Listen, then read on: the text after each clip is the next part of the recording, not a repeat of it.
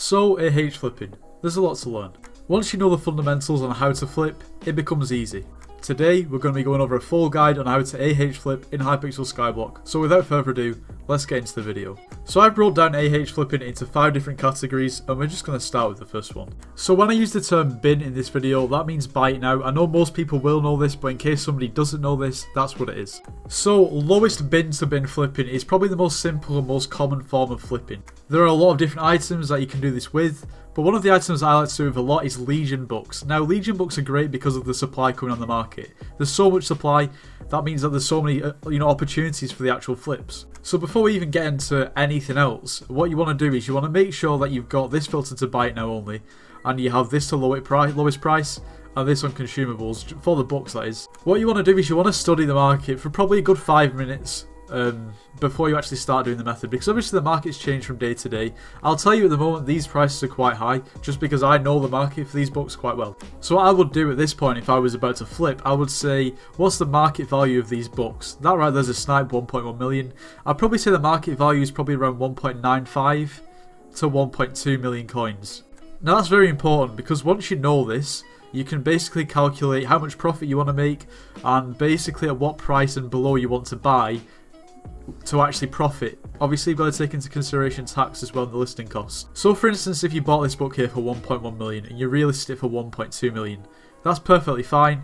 On face value you make 100k profit, but you don't really, you'd make a 88k profit because it's a 12k listing fee, but still it's 88k profit and it's good profit. This goes for every other item. Always study the market before you actually go ahead and buy something, because what you don't want to do is buy something too high, the price drops back down to market value, because there will be fluctuations in price all the time. Now something slightly different like Shadow Assassin armor, I have made various videos on this in the past. I'll link them in the description if anyone's interested in more of an in-depth sort of guide into a specific sort of AH flipping.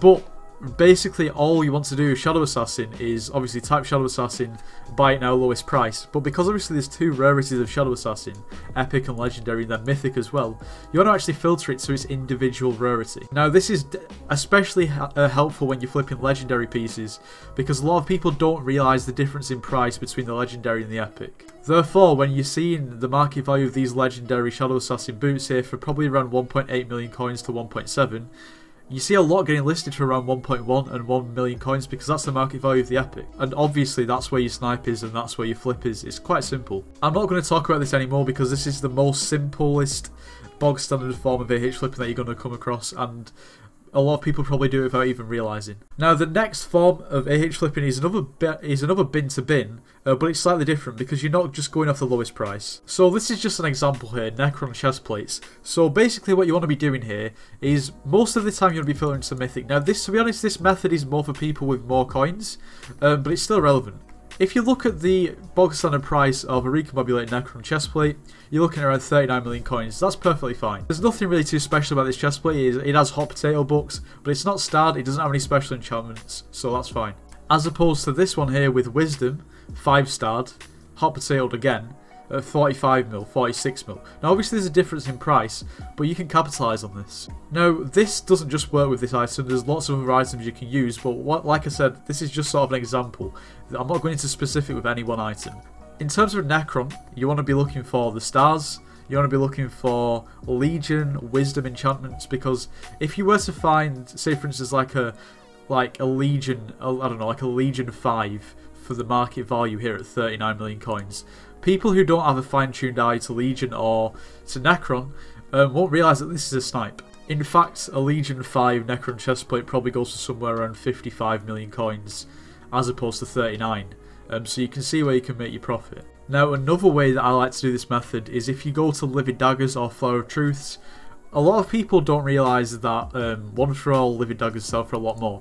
So if you just basically filter through, and if you see any Livid Daggers that are One for All sort of listed under market value, snap them up straight away because people will buy them.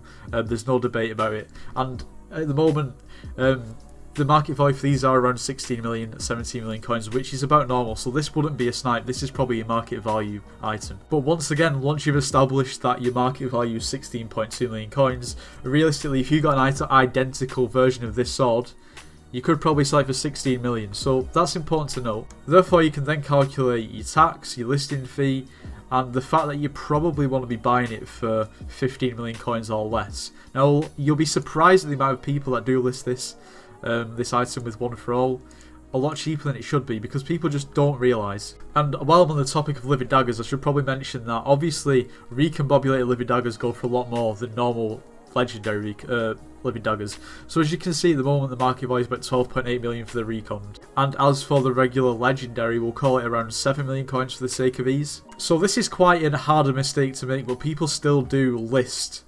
recommed Living Daggers for 7 million coins, and if you can snipe one of them, then you're laughing in terms of profit. And that really does cover regular bin to bin auction flipping. I've covered 2 topics there in terms of auction flipping, both bin to bin, and the first one was a lot more simple than the second one, and the first one is probably what most people are going to be using if they have less coins. But nevertheless, it's good to know both methods. So the next method is going to be auction to bin flipping. So it is quite self-explanatory, and I assume most people already know what I mean when I've said sort of the title of it. But if you don't know what it is, basically you're going to be bidding on auctions and basically then selling it on bin. It's pretty much as simple as that. And the way that you do this is you will search auctions rather than bin and go to ending soon rather than lowest bid. Now, I may not have chosen the best item in the world to try this out with, but as you can see here, this Living Dagger is going for 6.5 mil. We know the market price is around 6.8 to 7 mil, so if you were to hypothetically win it for 6.5 mil, then you'd be quids in. Obviously, it goes without saying, you still need to know the market value of the product, or not the product, the item should I say, because obviously that's what you're going to base your bid off. So it is a very simple method as long as you know the market value. Like right here, these boots, 3.6 million, superior boots, 5-star hobtail. I mean, if you could win them for the 3.6 million coins, then that'd be profit. To be honest with you, you're probably going to be losing quite a lot of these auctions just purely because a lot of people do check these bids. But in that case, my advice would be basically bid at obscure times when not a lot of people are on. Obviously, if there's more people on the server, there's going to be more people looking through the bids. Therefore, you've got less chance of actually winning the auction. And a good item or good items that you can actually do this method with is a lot of the time pets. Pets usually get overlooked. And pet skins. Now, you've got to be careful with pet skins. You can pick a good deal up on a pet skin, but you've got to be careful. You've got to know what you're buying, and you have to know the market of what you're buying inside out. Some of the rarer pet skins obviously are priced very high, and obviously that's because they're never going to be able to be obtained ever again. But that allows people to be able to basically fix the market and increase the price to false prices. Now, I am going to touch on this further in the video, so I'm not going to go too in depth, but what I would say is unless you're a very experienced flipper, then probably don't go near a pet skin unless you're really sure or there's a massive profit margin. That is pretty much it for AH to bin flipping. It's quite simple, it's quite self-explanatory. If you know what you're doing with bin to bin flipping, then AH to bin flipping is, what should I say, auction to bin flipping is pretty much the same, only you're bidding. There's not really much difference. Now it's time to talk about price fixing, what I almost touched on before. So I'll use this example of the pink elephant pet skin. Now, I actually won one of these skins for 62 million coins a while ago now, probably almost a month ago, and I think I ended up selling it for around 80 million coins, so I made a big profit off it.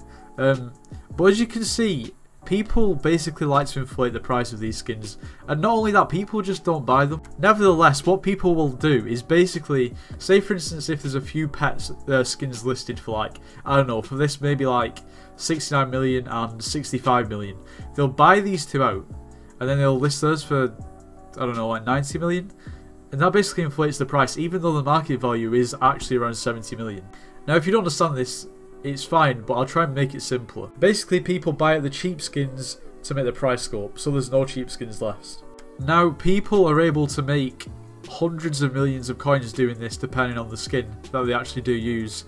But it's a massive risk to take. You have to know the market literally as good as can be, and that's because you want to know sort of how many people have got the skins.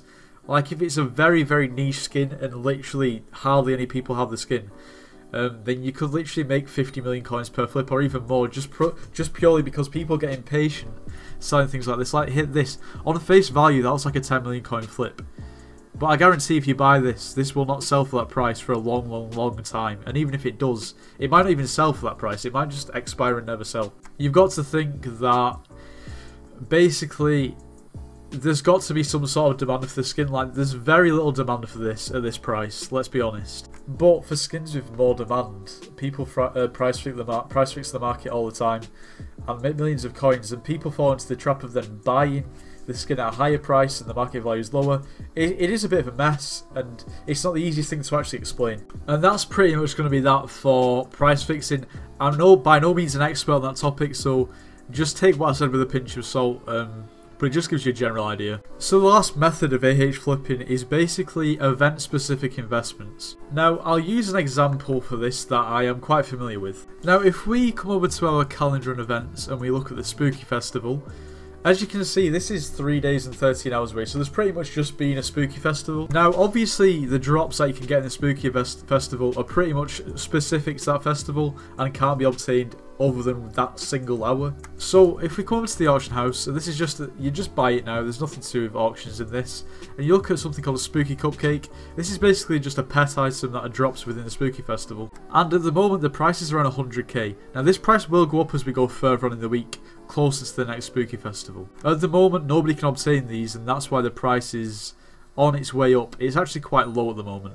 So basically what you would do, and I've done this in the past numerous times, is right now I'd buy 1, 2, 3, I don't know, I'd buy as many as I can that aren't overpriced. So I'd probably buy all of them for 100k there, and then I'd just wait until about 12 hours before the next Spooky Festival and just sell them on, and you'd probably double your coins on each one of these.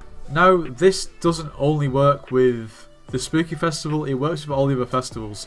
So any other item that you could think of that is specific to one festival that you can't get any other time, then you can do it with as well. Essentially just look on the calendars and you'll see when the next event actually is. It works especially well with the travelling zoo and the pets that you can actually get from that, like the elephant and the tiger and the lion.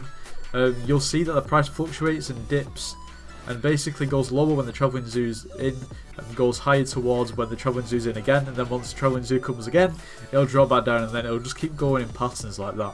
What I would say though is it's probably best doing it with something like an item like a Spooky Cupcake, just purely because there's less supply for these and there's still demand. Now, by no means am I an expert at AH flipping, I just have a bit of knowledge. So what I would say is that not everything that I've said in this video is going to be 100% accurate, but it's going to give you a good idea if you are unsure on how to AH flip. I do make majority of my coins through AH flipping, usually bin to bin with Shadow Assassin or Legion books. I rarely use the other methods just because I think from my point in the game, what I do is the most efficient. It's probably not, there's probably other things I need to try. But yeah, like I said, just take what I say with a pinch of salt and don't take it for 100% definite, because I can't guarantee that exactly what I'm saying is 100% true. But as long as you double check the market value of something before you go ahead and buy the snipe, you should be 100% fine. Other than if it's with pet skins, and I'd just stay away from pet skins unless you're 100% sure. Anyway, that is going to be all for today's video. If you did enjoy the video, make sure you do leave a like, subscribe if you're new, and I'll see you next time. And before I actually end the video, if you're not already joined my Discord and you are interested in joining my Discord, it's always linked in the description, so feel free to join. See you.